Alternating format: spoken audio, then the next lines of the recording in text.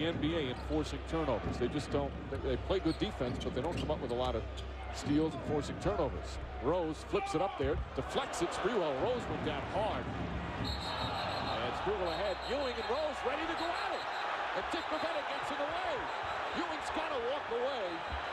And now other players come in. Dale Davis goes at Ewing. It's gone into the first row of the crowd. This is where it can be very dangerous as the crowd gets involved. And there's going to be some penalties handed out on this one, and not just for this game. Ewing is very irate. Jeff Van Gundy trying to get away. Ewing pushing him. Well, no Knicks left the bench, so luckily it was down on the far end, but all the other players were on the court. They were just trying to break it up. Were thrown. It looked in that one case it might have been. Let's look at the whole thing now. See, Ewing, good harassment. Watch Rose fall down right there. See, he just inadvertently fell. Now watch him trip Ewing. Chipped it up, and now this is when Verbetta got hit in the nose right there. Boom, he caught a punch. And then that's when the other players came in, but these guys were on the court, so Ewing did throw some punches. I don't know if they'll determine that a punch or just shoving off Dale Davis, but it was very close. And how many times have we said this, Clyde? The Knicks just can't walk away from these situations. Now, they're not totally at fault. Certainly, Jalen Rose started it with the trip. But the Knicks, you'd think one of these days would learn just to walk away instead of taking a chance of suspensions. So they're showing it now. The crowd getting the same look that we saw on TV. You can hear how they're reacting to what went on. I agree, Mike. He could have walked away from that. Man. Absolutely, he's got to. And the way the Knicks have had some of their seasons end prematurely because of these type of incidents, you'd think just once they'd be able to walk away.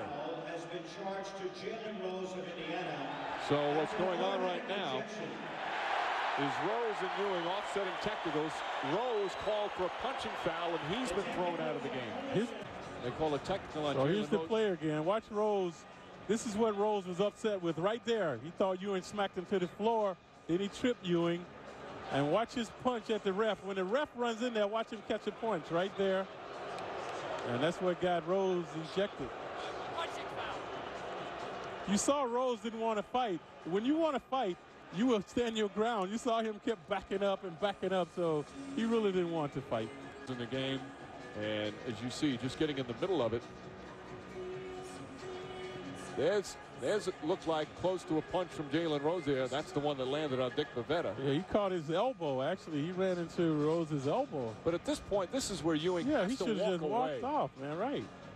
There's nothing going on. He knows he can't afford to get in a fight, so why even go that far down there? And, again, turning around with Jalen Rose there. Now, there's no excuse for Rose. This is disgraceful trying to trip up a guy. I mean, they both pushed and shoved each other there. You let the play go. Instead, he tries to trip him. And now he starts backpedaling. See, he doesn't want to fight. Watch this. See where he's going? He would be out on 7th Avenue by now if they didn't grab him.